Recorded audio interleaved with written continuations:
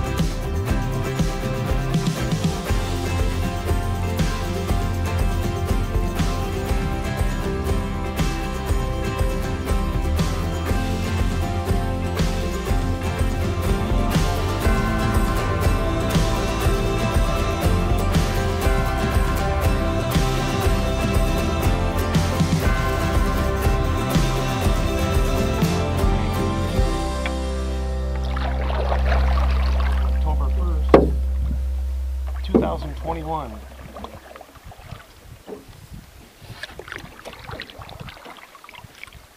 Working on my sunburn. Hotter than hell out here. October 21st.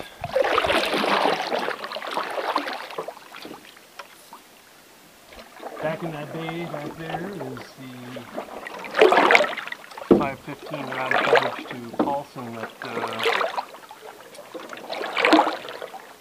the family took as a day trip back in July down to, we started here and canoed and portaged back to Tuscarora, Seagull Lake. We're going to go past that point now.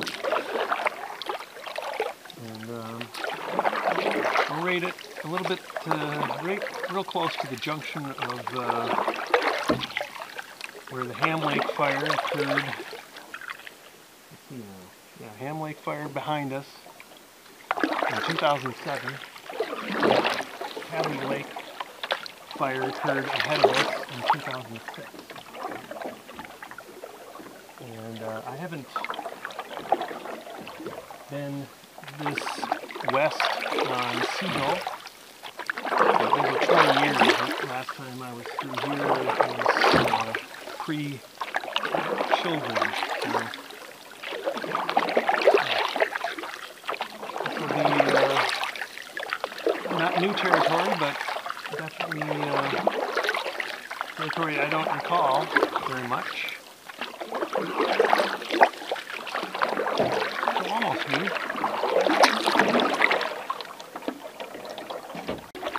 No sign of anybody.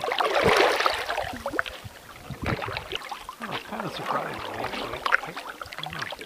I thought it's two things. I guess one, it's Friday. I would think that would be a busier day, and then two, it's the first day that you don't need a reservable permit, so I thought it would maybe be busier. I haven't seen anybody even at the campsite so far. So.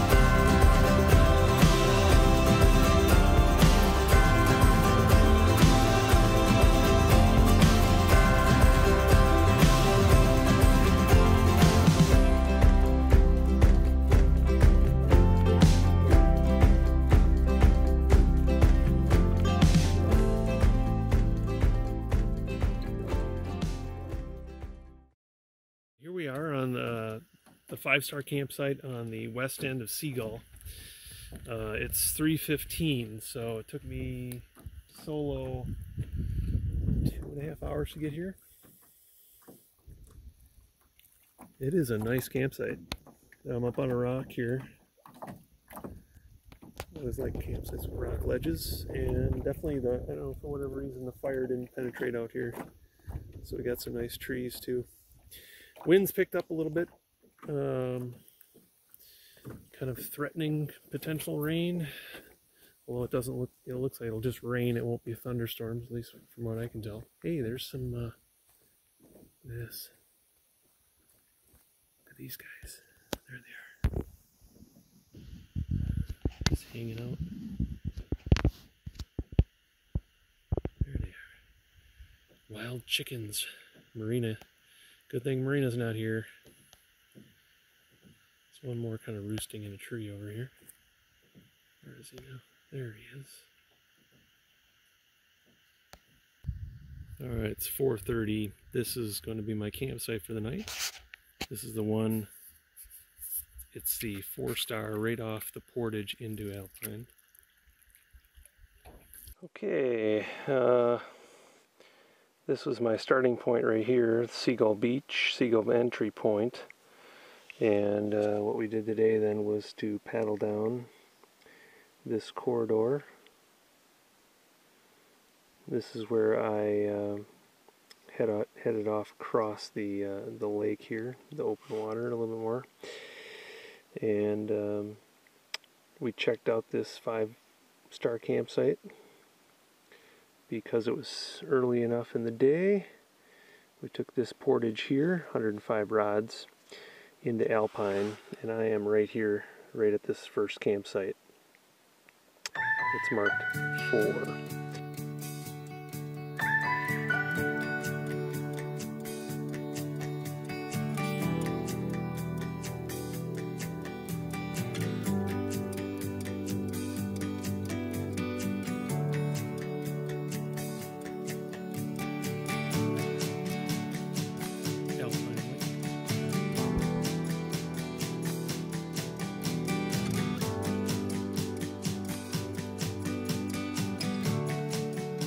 Another first happened to me last night, middle of the night. I didn't know what time it was at the time.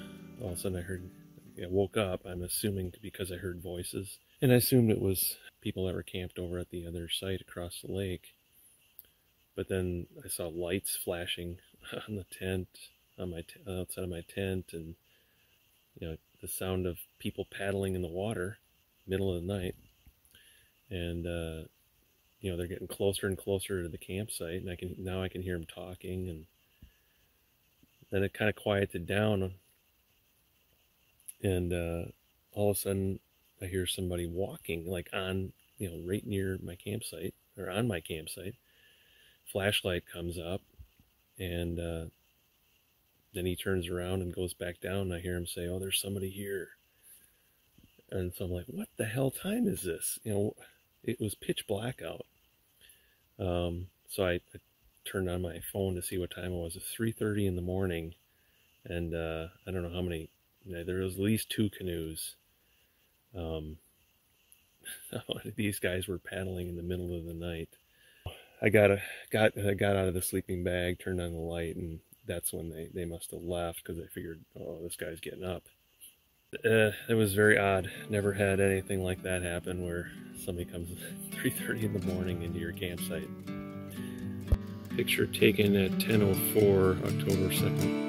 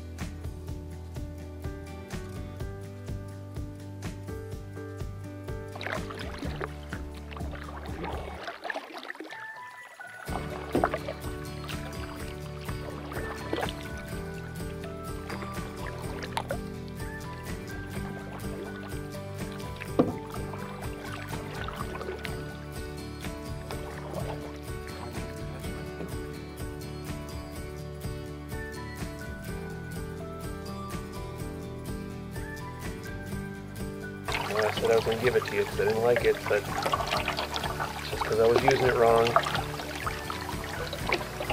Using it backwards, man, my arms got, joints got all sore and everything.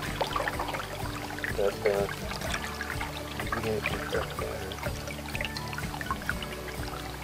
I like it. Alright, so I just left my site on Alpine October 2nd, 2021. The people that were camped on the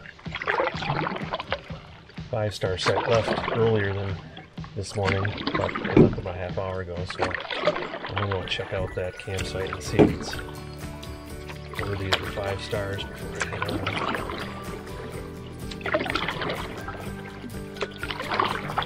And those there's 2 of them, 2 canoes, 4 people, and then 2 canoes and 5 guys just went by. They're all heading in the out direction, whereas I'm heading in the in direction.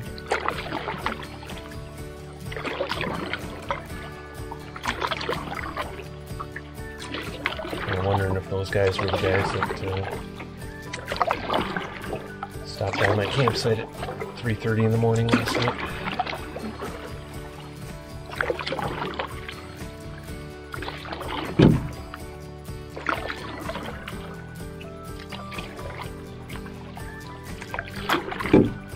A little bit cooler today, I'd say it's upper 60s.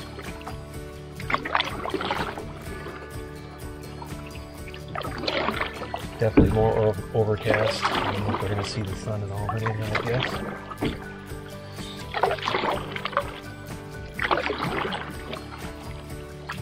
Very chill.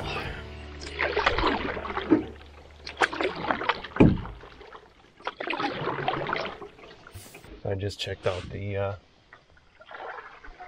5-star site on Alpine, and yeah, it's a very nice site. But the only 2 negatives going for it: it's nice and big, nice and flat, good trees. Probably the only thing negative going for it is that the fire, you don't get a direct view of the lake from the fire pit. And I guess when you're sitting out on the rock here, there's definitely views of other campsites. Yeah, it's a nice site, really nice site.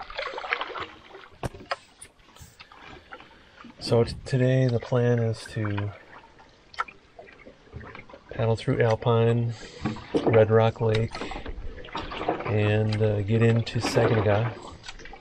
We got a little bit of a paddle on Saganaga to get to where I want to spend the night. Seems like everybody I've seen so far is heading out, so we'll see.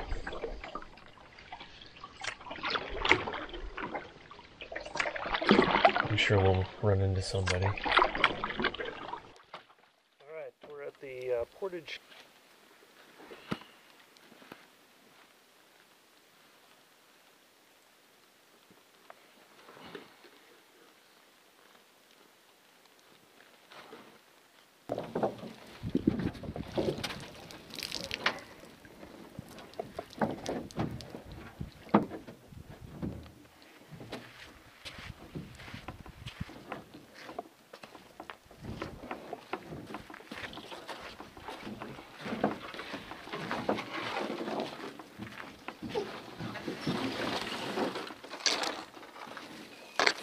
We got to paddle through Red Rock here, and there's a 10-rod portage into Red Rock Bay,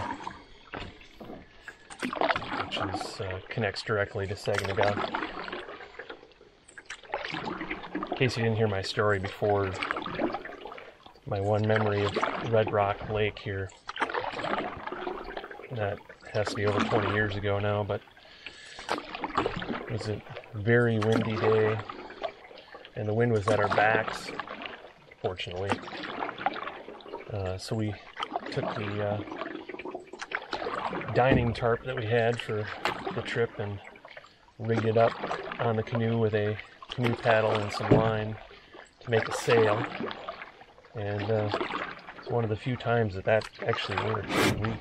We didn't have to paddle at all up until the point where we had to go in a direction that the wind wasn't blowing us, but we were cruising along pretty good, I remember.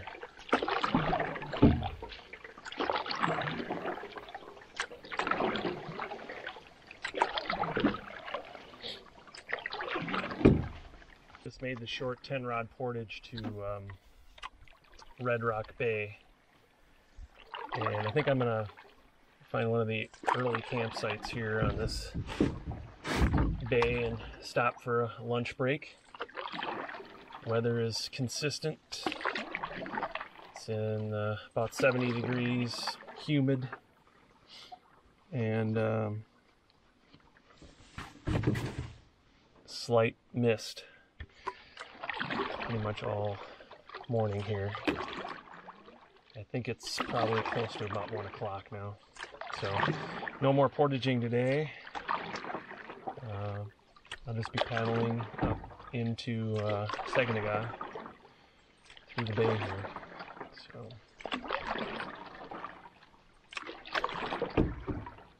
if I've got some time, I might stop by and just kind of check out these campsites, give them some ratings. Maybe one up on the left up here. Didn't see anybody on Red Rock Lake. It was deserted. Probably will see some people on Saginaga, I'm sure.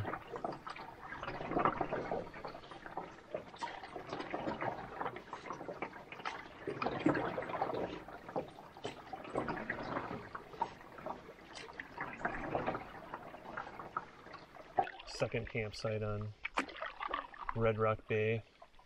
Weather's looking a little more threatening to the west, so I figured I'd better skedaddle. I'm going to stop at the third one here, though. And I can see the opening now into Big Sag. Shrouded in fog a little bit, but definitely see the opening of it.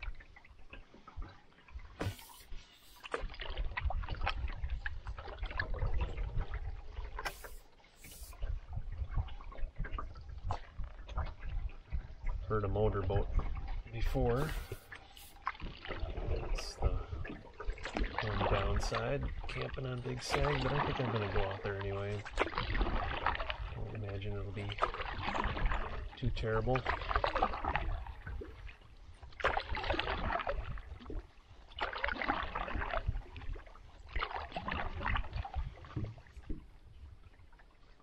A lot of exposed sand on the shore here. I'm guessing is probably not typically exposed with the water level being down the way it is. There's a lot of beach here on the eastern shore.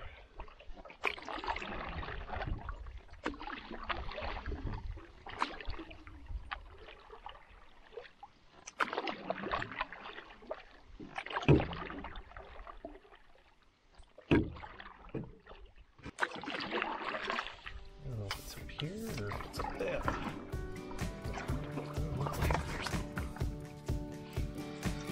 Now let's take a look up here.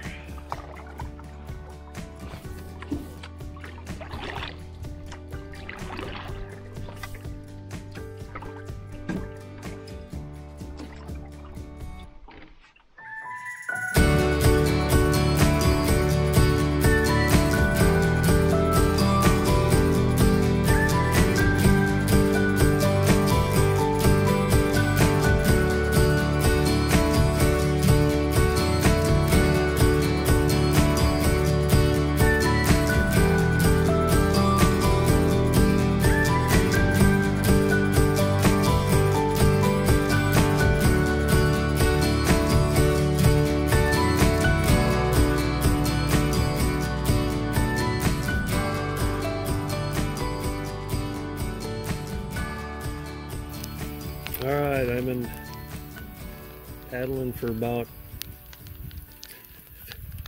I'd say probably almost an hour in the rain now. all of the campsites except for a really crappy one were taken up where I wanted to camp on Saganaga, so I am now heading into Devil's Walk Bay, where there are 2 sites that I hope one will be open. Yeah, it's steadily raining now, and that's the direction I'm going to be heading. Okay, October 2nd, I am in the tent. I got it set up. It's still raining. It's been raining since about 1:30. It's 4. Did I say it was 4:30? Yeah, it's 4:30 now. It's been raining for the last 3 hours.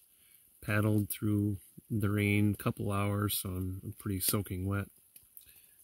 Set the tent up in the rain too, so the inside of the tent is wet as well.